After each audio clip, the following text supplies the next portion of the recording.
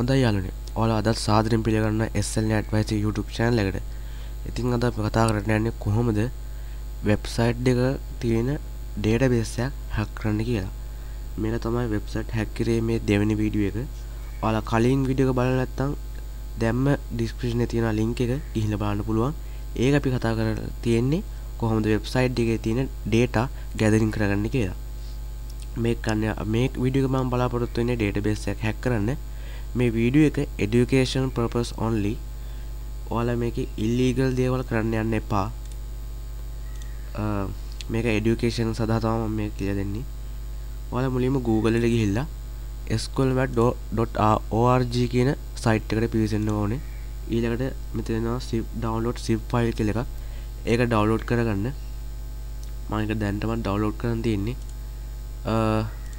ඒක මේක Python file එකක් විදිහට තමයි එන්නේ. ඔයාලා බලා ගන්න පුළුවන් මේකේ ස්ක්‍රීන්ෂොට් එකක් මෙතන තියෙනවා. ෆීචර්ස් මෙහෙම බලා ගන්න පුළුවන්. ඊළඟට තියෙනවා python.org කියන එක. ඒක අනිවාර්යයෙන්ම ඕනේ. මෙතනින් ඔයාලා ඩවුන්ලෝඩ් කරගන්න පුළුවන්. දැන් තමයි තියෙන latestම version තමයි Python 3 කියන්නේ. ඔයාලා ඩවුන්ලෝඩ් කරගත්තම පස්සේ මෙන්න මේ වගේ zip file එකක් තමයි හම්බෙන්නේ. ඔයාලගේ කොහරි එක කොපි කරගෙන එතන paste කරගන්න ඕනේ මොකක්ද folder එක. මම මෙතන දැන් new folder එකක් create කරනවා SQL map කියලා.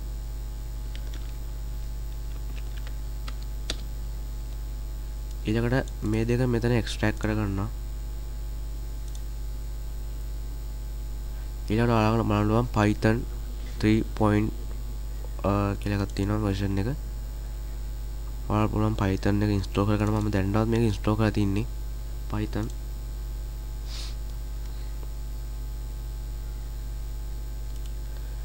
ඊළඟට ඔයාලා බලා ගන්න පුළුවන් මෙතන තියෙනවා SQL map project -SQL map කියලා එකක් තියෙනවා. මෙන්න මේ ෆයිල් එක copy කරගන්න. එතනින් ඔයාලා බලන්න copy කරගන්න පුළුවන්. නැත්නම් Windows 10 වල නම් මෙතන තියෙනවා copy කියලා එක copy කරගන්න. අපි දැන් හදාගත්ත ෆෝල්ඩර් එකට මෙන්න මේක paste කරගන්න. හරිද? මම දැන් control V දීලා paste කරගත්තා. මෙතන ඔයාලා බලා ගන්න පුළුවන්. මම මේක zoom කරලා පෙන්නන්නම්. sqlmap.py කියන එක. මේක run කරොත් මෙන්න මේක බලා ගන්න පුළුවන්. හරිද? මෙතන දැන් අපි මේක run කරන්න cmd එක අවශ්‍ය වෙනවා. මෙතන ඔයාලා මෙන්න මේ address bar එක type කරන්න ඕනේ cmd කියලා. ඔයාලා නැත්තම් Windows R press කරලා cmd open කරලා මෙතන මම දැන් D drive එක තමයි මේ දාලා තින්නේ. D එකට ගිහිල්ලා ඔය ඉන්න ඔයාලා තියෙන folder එක කොහේ කියලා හොයාගෙන ගන්න පුළුවන්. මම ලේසි තමයි මෙහෙම ගත්තේ. දැන් මෙතන අපි මෙතනත් search type කරනවා dir කියලා. මේක කියන්නේ directory කියලා එක. බලන්න sqlmap.py එක තියෙන application එකක්. මේක run කරන්න අපි දාන්න ඕනේ Python නිසා මේක Python වලින් හදපු නිසා Python හරහායි run කරන්නේ. මෙන්න මේක sqlmap.py කියන එක. මම මේ කෝඩ් එක copy කරගෙන මෙතන paste කරගන්නවා. මෙන්න මේ වගේ enter කරන එකක් එයි.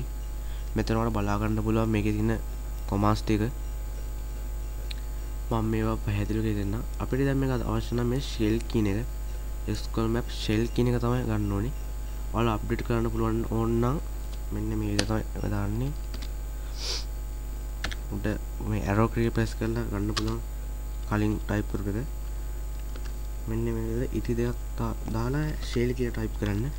එතකොට sqlmap shell එක තමයි open කරගන්න පුළුවන්. මෙතන ඔයාලා පුළුවන් මේ code එකටම update කියලා දාලා sqlmap version එක update කරගන්න. ඔයාලගේ ඒක update කරන්න එනවා කාලයකට. ඒ කියන්නේ මේකේ වෙන අලුත් algorithm එකක් තමයි විදිහට run කරන්න ඕන. ඒක update කරන්න ඕන අනිවාර්යයෙන්ම. ඊළඟට තියෙනවා මේ u කියලා එක. ඒක තමයි URL කියන එක. hyphen එකක් කියලා u කියලා අපි paste කරගන්නවා. ඊළඟට තමයි මෙතන තමයි අපි link එක දෙන්නේ. අපි දැන් site එකක් හොයාගමු. මම අද පාවිච්චි කරන්නේ test.php.ulenweb.com කියන site එක තමයි ඒකේ database එක hack කරන්න යන්නේ. ඊළඟ පුළුවන් මෙන්න මේ site එකම copy කරගෙන Google එකේ නිකන් search නිදාලා alert එකක් දාලා php ප්‍රශ්න ලකුණක් id එක equal කියලා බලන්න ඕනේ. එතකොට ඒ ඕනම site එක මෙහෙම ගන්න පුළුවන්. මෙතන තියෙන artist කියලා page එකක් තියෙන අන්න ඒක තමයි ඒකේ තියෙන database එක තමයි hack කරන්නේ. ඒකේ link copy කරලා මේක මම copy කරගන්නවා මෙතන. ඊළඟට මේකට ගිහිල්ලා මෙතන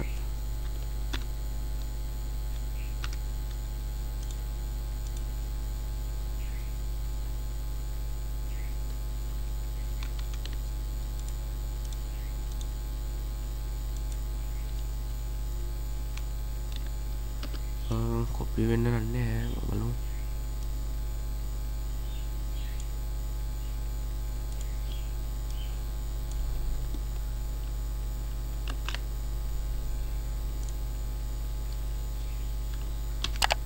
copy වුණා. ඊට මේ i equal 1 කියන එක අයින් කරගන්න. ඊට අපි මේක dbs දාලා database බලන්න පුළුවන්. enter කරාම information gathering වෙනවා.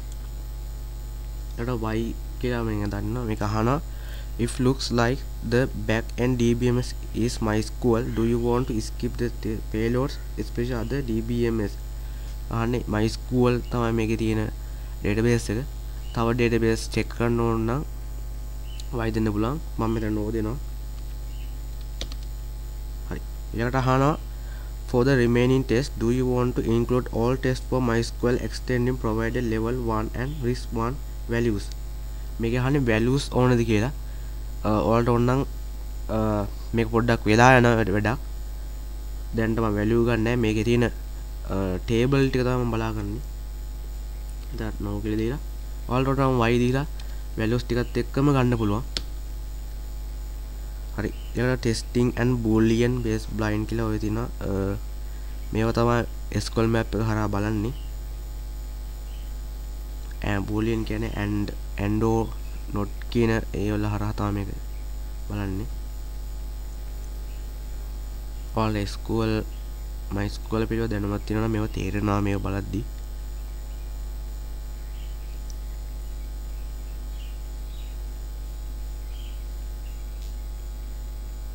ඊළඟට අහනවා it is recommended to performs only basic union test if there is not at least one other potential technique found. Do you want to reduce the number of requests?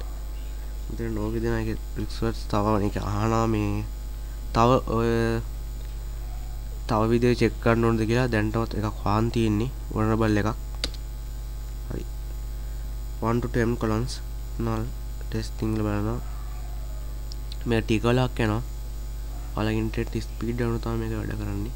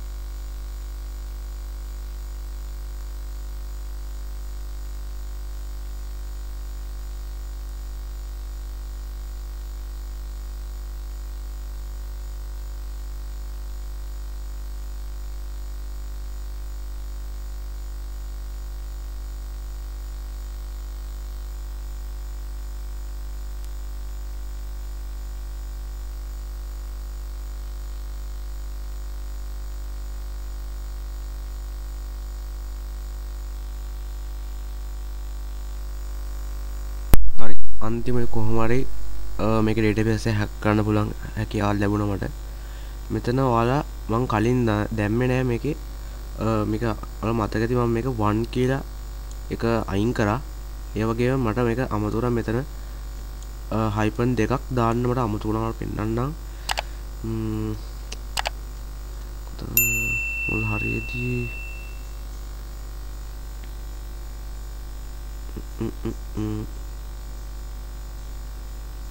මෙතන අයින් කරලා තියෙනවා.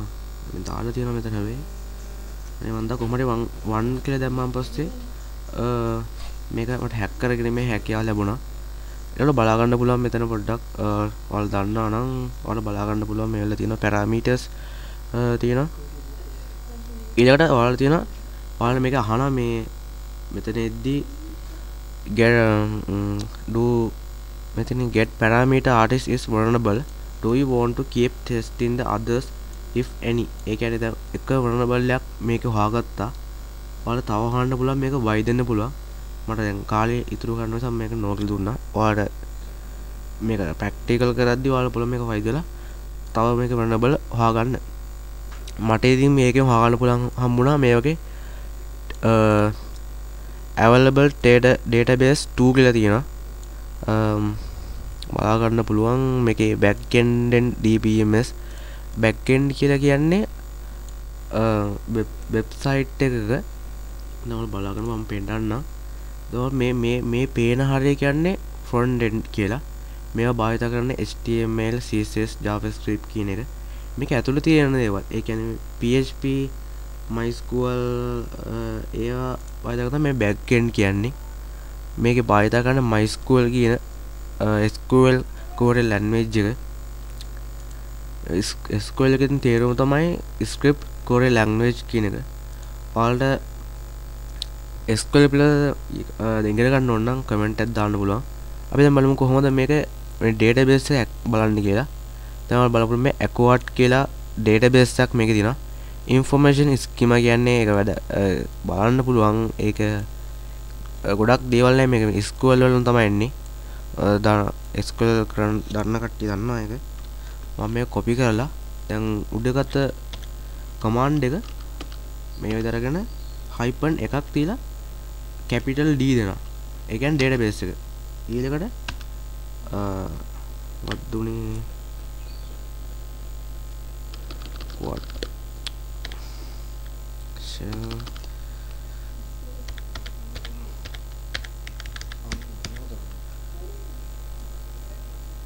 මම මේකම copy කරගන්නවා.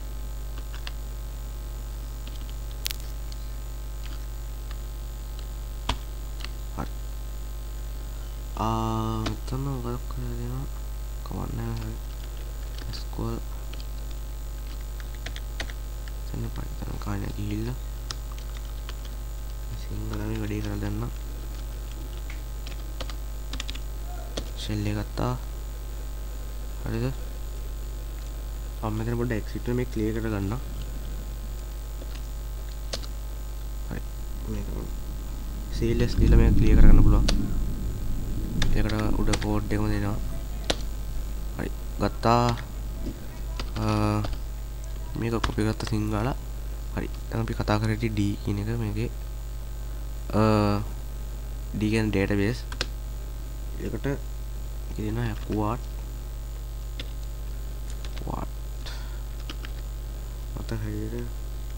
කොමට කියන්නේ acquired hyphen t tables we ආයෙ පොඩ්ඩක් බලමු ඉතින් උතකනේ හරියට dbs අමාට මේ ඉක්මනට වෙයි. හරි මේකද අපි මේක ලෝඩ් කරගෙන නිසා මේකේ ඔක්කොම විස්තර බලා ගන්න පුළුවන්. මෙතන caps lock D දීලා දෙකට මම කලින් මේක double C දුන්නේ. මේක database එක හරියටම නම දෙන්න ඕනේ. මේක දෙන්නේ acquired කියලා. හරි. acquired කියලා තියෙනවා. දැන් ඒක තමයි database එක. ඊට අපි මොනවද මේ table කියන එක. hyphen t දෙකක් දීලා tables කියලා දෙන්න ඕනේ. ඔන්න දැන් ඒක චෙක් කරනවා. ඔන්න ටේබල් ටික හොයාගත්තා. ටේබල් 8ක් තියෙනවා මේ aquat කියන database එකේ. artist, cards, cat eg කියන catalog මොකක් කර වෙන්නේ නැති, features, guestbook, pictures, products, users කියලා තියෙනවා. අපි users කියන මේකට ගිහලා බලමු. ටේබල් එක දැන් අපි හොයාගත්තා. මේකට capital T දීලා දෙන්න ඕනේ ටේබල් එකේ නම. මොකක්ද ටේබල් එක? users. ඊළඟට මේක බලන්න ඕනේ තියෙන columns. ඒකට දෙන්න ඕනේ columns ම තමයි. columns. බලමු. හරි. ඔන්න columns ටික ගත්තා. මෙතන ඉතින් තියෙන්නේ දැන් මේ type එක විතරයි. ඔයාලට උඩදී අහද්දී value තව ගන්න ඕන කියලා අහනවානේ. අන්න එතන y කියලා දුන්නොත් එහෙම මේක ගැනීමේ හැකියාවක් තියෙනවා. මෙතන මේ email ගන්න පුළුවන්. address එක, medium text එකක්, SQL දන්න කට්ටිය දන්නවා මොකක්ද කියලා. වාචා කියලා.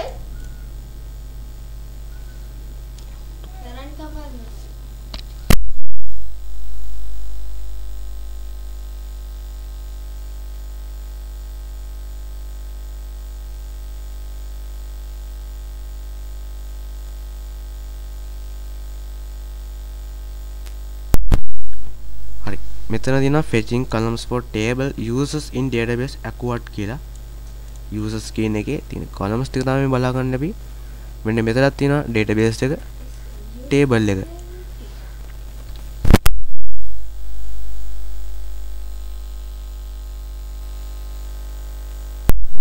හරි මෙතන පල්ලෙහාම තියෙනවා මම මේ පොඩ්ඩක් දැනගන්න තමයි කියන්නේ fetch data log to test file under C user HP update local SQL map output test.php volume.com කියලා. හරිද? මම දැන් මේකම copy කරගෙන copy කරගත්තා. මම තව එකක් කරනවා මම නම් අපි බලමු මේක එතන කියලා. .com output නෙමෙයි කියලා මම මේ තියෙන්නේ මෙන්න මෙතන තියෙනවා ෆයිල් ටික. හරිද? බලමු මේක ඕපන් කරගෙන. හරි. මෙතන තියෙනවා අපි මොකද්ද ගත්තේ කියලා. ෆයිල් එකක් තියෙනවා මොකක්ද දන්නේ නැහැ බලමු. මොකක් හරි වෙන්නේ කියලා. Visual Studio එකේ මම ගන්න notepad එක මම අරන් බලන්න පුළුවන් වෙයි. ඔයාලට බලා ගන්න පුළුවන් අපේ මුළු කෝඩ් එකම අපි දැන් අතර රන් කරේ අන්නේ මුළු කෝඩ් එකම මෙතන ෆයිල් එකක් විදිහට සේව් කරලා තියෙනවා. හරිද? මෙතන තියෙනවා අපේ ওই ටේබල් ටික මේ අන්තිම ගත්ත මේ ටික වාචාවේ මේවා ටික තියෙනවා. හරි ඊළඟ තමයි දැන් මේකේ ඒවා ටික එතන තියෙන්නේ. මේකේ තවත් තියෙනවා ඩම්ප් කියලා එකක්. හරිද? ඒකත් මේ වෙලිලා dump. හරි ඔන්න ඒක බලනවා other tools. ඒ කියන්නේ do you want to store hashes to temporary file eventual future processing with other tools? ඔය other tools එක hack කරන්න ඒ වල future මොකක් අනාගතේ මොකක් කරන්න ඕනේ එහෙම අහනවා. ඔන්න ඕක දැනට අවශ්‍යතාවයක් නැහැ. ඒ රන් වෙනවා.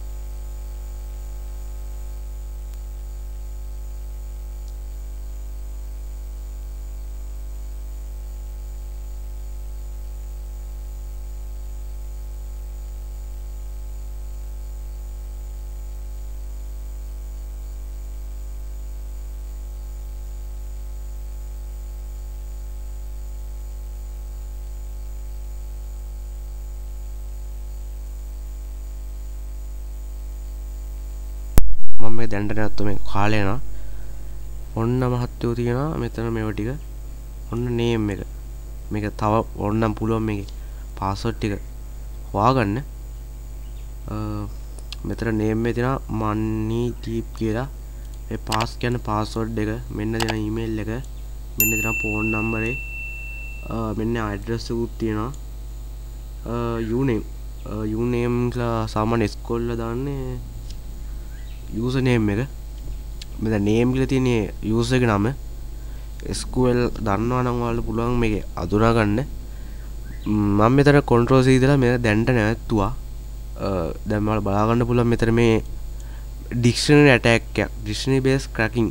ඒ කියන්නේ password cracking තමයි ඔයාලා දන්න ඇති සමහර විට dictionary based කියන්නේ මොකක්ද කියලා.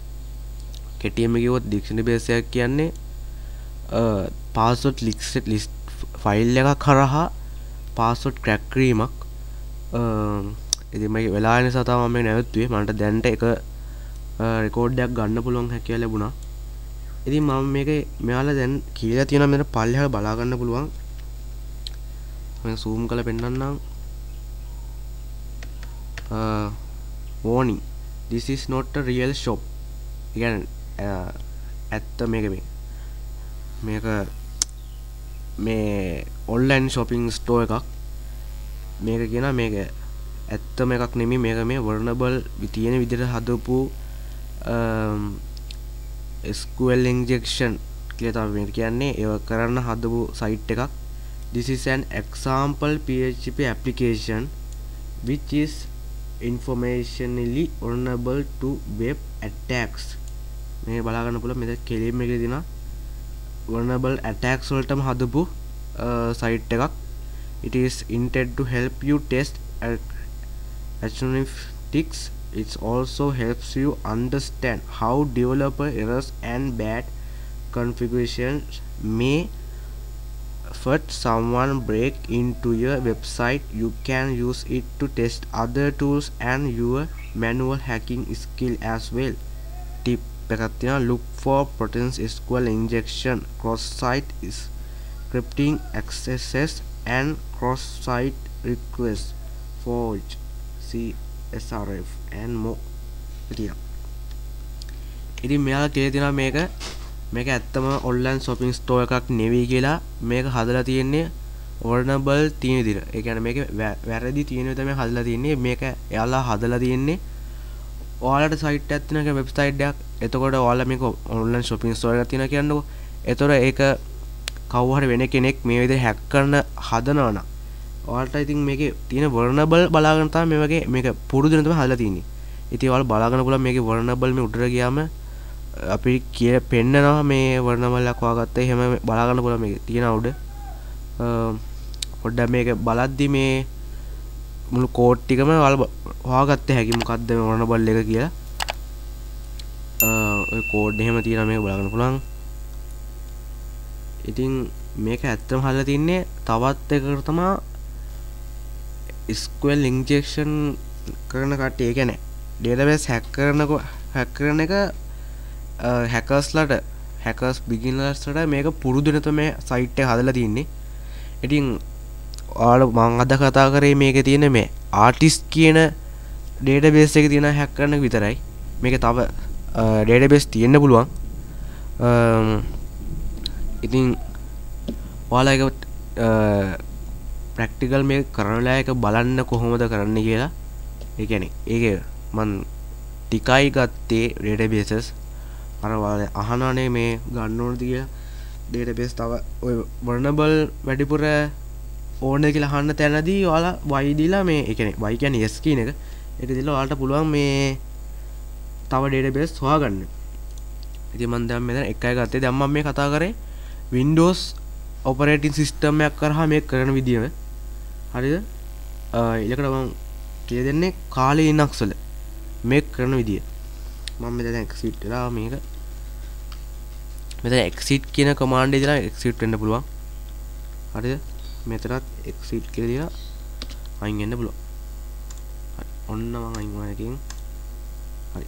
දැන් මං ගාව තියෙනවා මේ ඔයාලා තියනවා ඇති අපි කාලේ Linux හරහා මේක කරන්න බලන්න. ඔන්න දැන් මං කාලි Linux virtual box එකේ ඉන්නේ.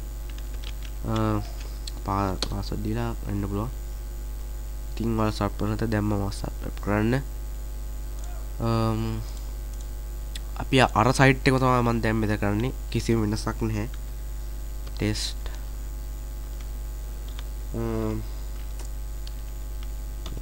test.php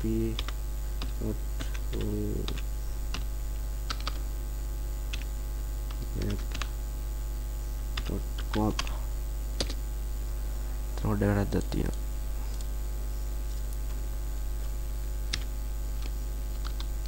හරි බලමු. හරි ඔන්න ආවා. මේකම කොපි කරගත්තා. ඔන්න හරි paste කරගමු. කොපි කරගත්තා. මෙතනින් ගිහලා paste කරගත්තා. හරිද? http කැලේ අවශ්‍ය වෙන්නේ නැහැ. ඒකයි මම අයින් කරගන්න. මෙතන space එකක් තියලා PHP හරහා තමයි මම කියන්න ඕනේ database එකක් access කරන්නේ. PHP id equal to 1 කියලා දෙනවා. I එකේ කියන්නේ database එක හරහා මෙයාලා බලනවා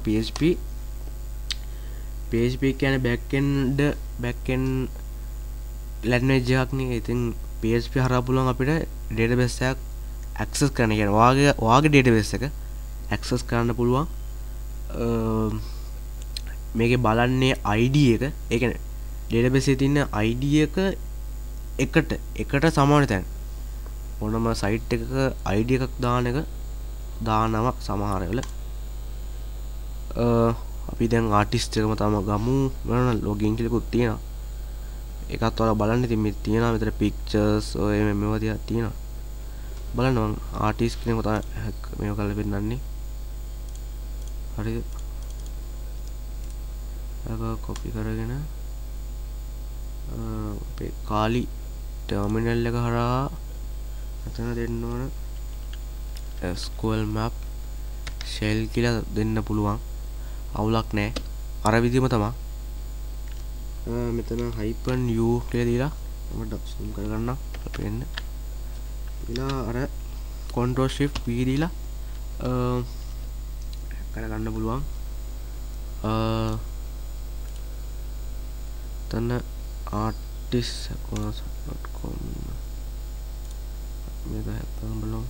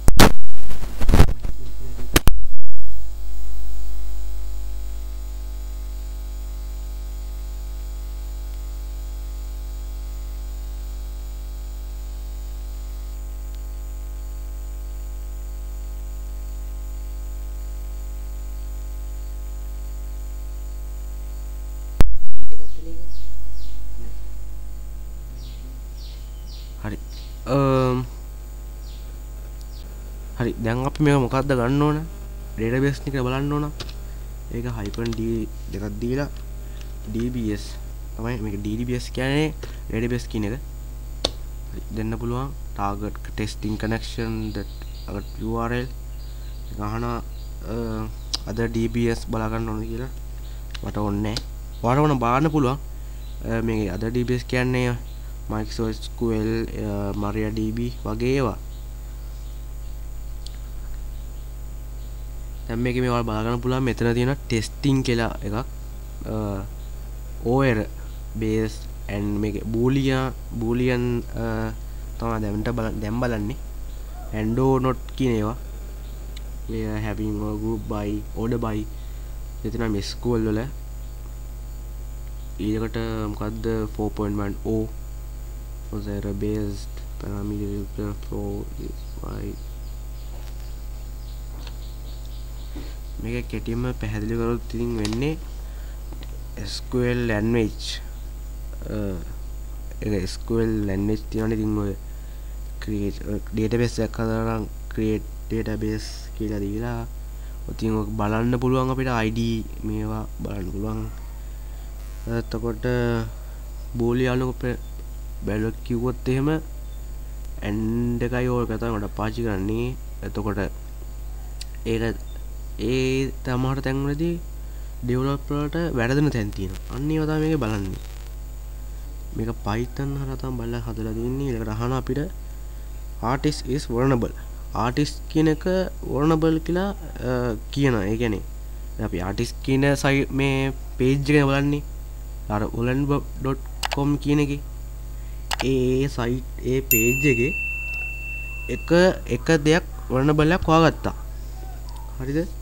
ඒ කියන්නේ මේක තියෙනවා මේ මෙන්න තියෙනවා get parameter artist is generic union query null 1 to 20 columns injectionable ඔන්න මේක තමයි vulnerable එක හරිද තව මේකේ තියෙනවා තව මේ Google වල search කරලා බලන්න SQL injection නැත්තම් වල පුළුවන් මේ SQL map.rg එකේ තියෙන පල්ලෙහාට ගියාම මේ මොනවද මේව කරන්න කියලා boolean ඒවා තියෙනවා ඒ තාම අහන ඕනේ නැහැ නේ අපිට දැන් කාලය මදි නිසා හරි ඔන්න තව ටෙස්ට් කරනවා ඔන්න මොකක් කරේ වගත්තාම හිතන්නේ හරි ඔන්න හොයාගත්තා අර දෙකම තමයි acquired කියන එකයි මේ information schema කියන එකයි ඔයාලා පුළුවන් අර අතනදී y දීලා මේ තව ඒව හොයාගන්න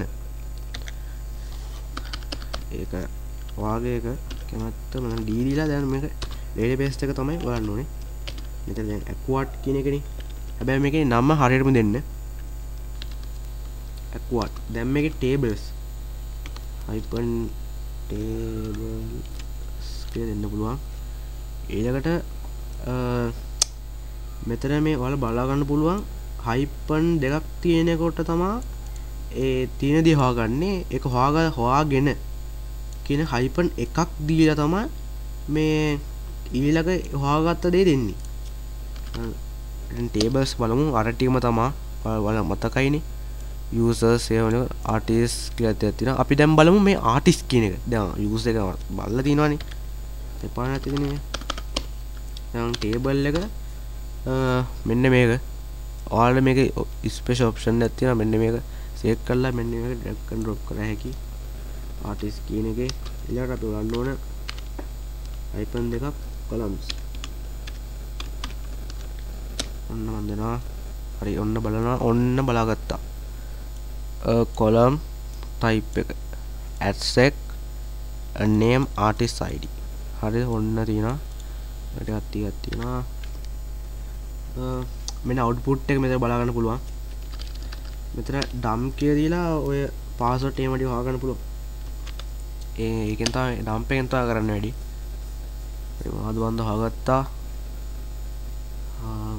තේරෙන්නේ නැහැ මොනවද කියලා මේ උඩ මොනවද තියෙනවා හරි බඩු හොයාගත්තා මම මේ පොඩ්ඩක් zoom out කරන්න ඔයා බලා ගන්න පුළුවන් මෙන්න තියෙනවා මෙන්න මෙතන තියෙනවා table එක artist acquired කියන එකේ three entries ඒ කියන්නේ data entry කරලා තියෙනවා තුනක් විතර තියෙනවා artist id එක @sec තමයි තියෙනවා name ඊළඟට තියෙනවා මේක p කියන්නේ ඇත්තටම HTML වල භාවිතා කරන tag එකක්. ඒ කියන්නේ මේක paragraph එකට තමයි use කරන්නේ. මේවා වලම මම sample එකක් තමයි මේ lorem ipsum ඒ කියන්නේ sample එක ගන්න ඒවා. හරි. artist එක නම් අපිට ගොඩක් දේවල් හොයාගන්න නැහැ. නැති බව බලන්න පුළුවන් වගේ. ID එකයි තමයි හොයාගන්න තියෙන්නේ. මම zoom කරලා අපි දැන් වෙන එකක් නම් බලමු. කොතන තිබ්බේ අපි තියන්නේ? cars, catalog, features, Facebook, pictures, products and users. products කියන එක ගත්තොත් මොනවද? ඔයාලා අනිත් ඒවා බලන්න පුළුවන්. හරි. dump එක table එක artist name එක අපි ගමු. products dump. හරි dump එකම කෙලින්ම ගත්තා. ඔන්න හොයාගත්තා මේකේ තියෙන table එක ID එක ඔන්න 3ක් තියෙනවා. ඒ කියන්නේ මේකේ තියෙනවා record 3ක්. name එක network storage d-link tns endless SATA web camera. ඉතින් මේක ඔයාලා දන්නවනේ මම කලින් කිව්වා මේක online shopping store එකක්. මේක තියෙනවා network storage d-link ඔය මේකක් දැක් තියෙනවා. web camera වක් තියෙනවා. price එක 10යි මේක 389යි. මේක test එකක්. test website එකක් නෙමෙයි මේක. laser color print එකක් තියෙනවා. description එකේ දාන ඒවා තියෙනවා. එකට rewrite name කියලා තියෙනවා. අපි බලමු ඒකේ මේව හොයාගන්න පුළුවන් හැකියාවක් තියෙනවද කියලා. artist කියන දේ අපි දැන් artist එකක් නෑ. හරි. අන්තර පොඩ්ඩක් zoom කරගන්න. your card browse artist categories කියලා තියෙනවා. categories කියන එකට ගියොත් බලන්න හොයාගන්න පුළුවන් මේ අපිට.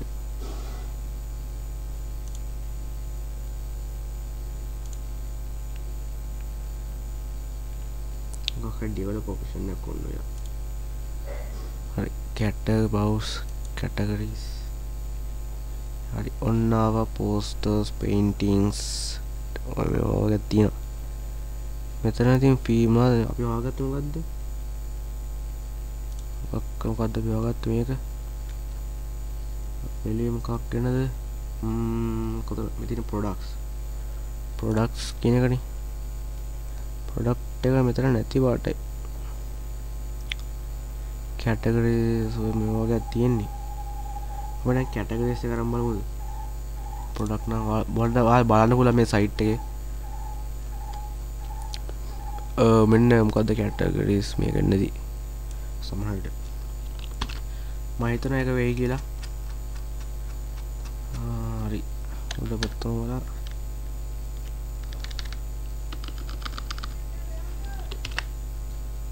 category dump. හරි ඔන්න හොයාගත්තා 1 2 3 4 කියලා ID තුනක් තියෙනවා. 4ක් sorry. එතන මොනවද තියෙනවා CNAME එකක් තියෙනවා. බලමු මේකේ තියනවා කියලා. categories වල posters බලමු එහෙම එකක් තිබ්බේ කියලා. 1 එක මේ ටික තමයි තියෙන්නේ. හරි ඊළඟ අන්තිම කෝඩ් එක මම කියලා දෙනවා. SQL map එකේ help එක ගන්න. මෙතන එන්න පුළුවන් HTML සමට එයිම හිතන්නේ. ඔව් එනවා. හරි. මෙන්න දිනවා. help එක මම පොඩ්ඩක් clear කරලා මේක පෙන්නන්න. clear story clear වෙනවා. ඊකට ඉතින් exit තියලා SQL map එකකින් අයින් වෙන්න පුළුවන්. හරිද? මේක clear කරලා SQL map -h ඔන්න help එකේ කෝඩ් එක බලා ගන්න පුළුවන්. ඔයාලා බලන්න මේක මොනවද තියෙන්නේ කියලා. අපි දැන් ගොඩක් මේ කතා කරා අපි dump කියන කතා කරා. dt අපි columns කියන එක ඒක columns කියලා කෙනෙක් දුන්නේ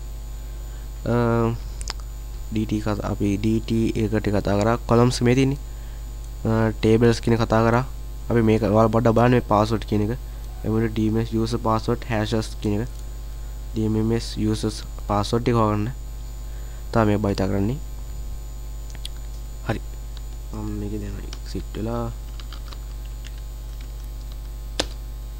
හරි ඔන්න මම මේක ඊළඟ එක තමයි දැන් site එක නම දීලා ඔයාලා පුළුවන් ඒකේ වෙබ්සයිට් එකේ database එකට hack කරන්න අදා ඒකේ link එක හොයාගන්න ඊට මෙතන id equal කියලා දීලා සමහරට ඒ වලට තියෙන site එහෙම හොයාගන්න පුළුවන් ඒවි මෙතන තියෙන SQL object id ඔය මේව තියෙනවා බලන්න ඔයාලා ඉතින් මෙහෙම මේ තියෙන එකක් මෙන්න තියෙන එකක් site එකක් කෙලින්ම id 10 වලට කනෙක්ට් කරගන්න adwork.index.php id equal 10 කියලා මේක ඔයාලා hack කරන්න පුළුවන් මේක මන් දන්නේ නැහැ මේක හරියටම මේක මොකක්ද permission ඕන මොකක් කරගද්ද කියලා මේ කියන්නේ vulnerable දින හදපු එකක්ද කියලා දන්නේ නැහැ සමහරට අර කෙලින්ම අර no කියලා දීලා අර vulnerable එකක් වගේ එහෙම සමහරට බැරුවේ මොකද මේවා හොඳ එකක් නම් මේ බෑ vulnerable ඔක්කොම check කරන්න එනවා සමහර වෙලාවට ඔන්න ඒක log ගියා බලමු ටිකක් කොහොමද කියලා id එක මේක කපලා මේක අවශ්‍ය නැහැ මේක ටිකක් දීලා බලමු මේ site එක ටිකක් බලමු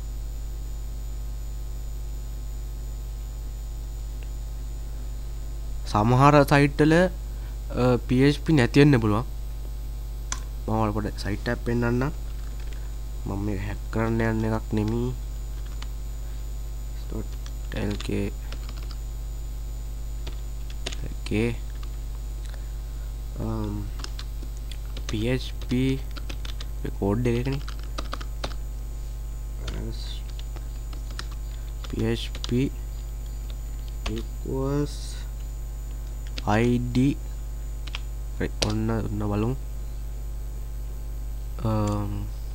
wall vegetable center සමහර මේක ඔය SQL injection වල හදපු site එකක් වෙන්න ඇති ඔයාලා මේක කෝකටත් කරනවා නම් torrent එකක් කරා කරන්න ඒතකොට IP address එක හොයාගන්න බෑ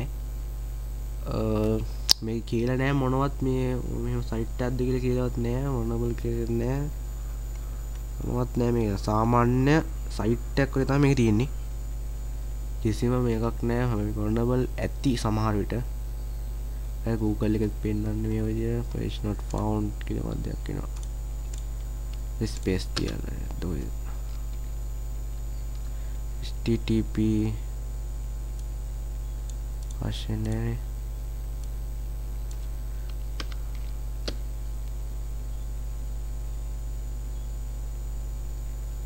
මේ PHP නෑ මේක මොකක්ද අක්කර වෙනසක් තියෙනවා මම පෙන්න බලමු මොකක් හරි කරන්න දීලා නැත්නම් ඉන්න බලමු එහෙමත් තියෙද කියලා හරි එන්නේ Google එකේ හොයනවා මේකේ දීලා බලමු missing PHP කියන්නේ මේකේ PHP නැහැ මම මේක පොඩ්ඩක් පෙන්නන්න මේ site එක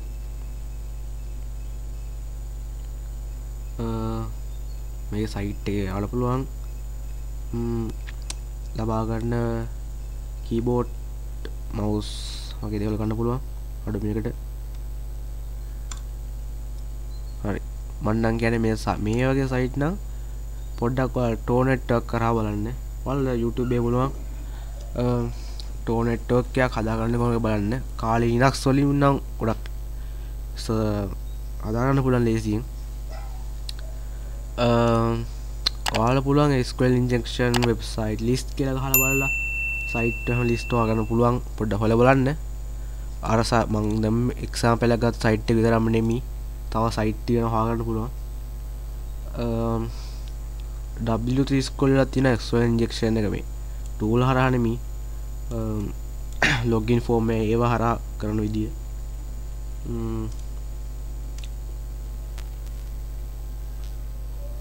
ඉතින් අදට වීඩියෝ එක ඉවරයි. දැන් අපි මේ ඊළඟට කතා කරමු. ඊළඟ වීඩියෝ එක මම කතා කරනවා කොහොමද ෆිෂින් ඇටැක් එකක් කරන්න කියලා. ඒකට කාලි Linux භාවිත කරන්නේ නැහැ. HTML CSS එකයි විතරයි පාවිච්චි කරන්නේ. ඒකට මම ඔයාලා කෝඩ් කරන්න අවශ්‍ය වෙන්නේ නැහැ. ඇත්තටම කිව්වොත් මම මෙන්න මේ සයිට් එකෙන් ගන්නා මම දැන්ට ඔයාලා මේක ඩවුන්ලෝඩ් කරන්න පුළුවන්. මේ අනිත් වීඩියෝ එක එන්නකම් මෙතන Facebook එකක් තමයි හදන්නේ. Facebook එක ඒකේ account hack කරන තමයි page එකක් හදන්නේ. Facebook login page කියලා ගහලා බලන්න. ඇත්තටම මේවා මම මේ කියලා දෙන්නේ මේවා ඇත්තටම අධ්‍යාපනය සඳහා විතරයි. මේවා වැඩ කරනවත් ගන්න එපා මේවා. උතර මෙන්න දිනා මම මෙන්න මේ page එක තමයි ගන්නෙ. Facebook එකෙත් මම රිසල්ට් එක පෙන්නන්නම්. මෙන්න මේ රිසල්ට් එක විතරක් මෙන්න මේ වගේ තියෙන්නේ.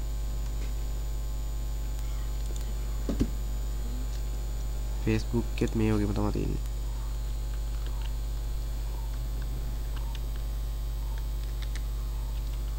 කොම් බලන්න පුළුවන් මෙන්න මේ වගේ. මේකෙත් ඒ වගේම තමයි. බලන්න පුළුවන් නේ වලට. මෙන්න දෙක අතර වෙනසක් තියෙනවා. දෙච්ච ලොකු වෙනසක් නෑ. ඔය මෙන්න මේක මේ මෙතන පොඩ්ඩක් වෙනසක් තියෙනවා. තමා අන්න ඒක ඩවුන්ලෝඩ් කරගන්න. මෙන්න මේ තියෙන්නේ මේක මේ ෆයිල් එක. මෙතනට අතර දාලා මෙන්න මේකම ඩවුන්ලෝඩ් කරගන්න. මෙයාලා මෙතන නම් දාලා තියෙන්නේ ටෙක්ස්ට් එකක් විදියට.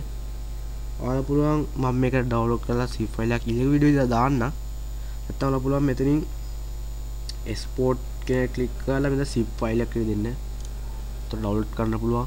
මේක ඩවුන්ලෝඩ් කරගන්න අනිවාර්යයෙන්ම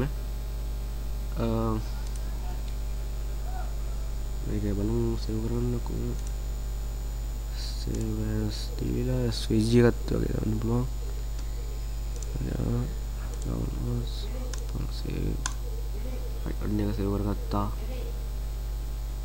හරි එච්චරයි දැන්ට අවශ්‍ය වෙන්නේ. මේක ඩවුන්ලෝඩ් කරගන්න. මම link එක මේ වීඩියෝ එකේ description එකේ දාන්න. ඒකත් අරගෙන ඊළඟ වීඩියෝ හම්බෙමු. එහෙනම් සුබ දවසක්. ඊළඟ වීඩියෝ එකක ඔයාලා දැම්ම subscribe කරන්න. ඊළඟ වීඩියෝ ආපු ගමන් ඔයාලගේ වීඩියෝ එක ඔයාලේ device එක phone එකට හරි laptop එකට හරි notification එකක් කරා ගෙන්න ගන්න ඕන නම් bell icon එක click කරලාම තියාගන්න. එහෙනම් සුබ දවසක්.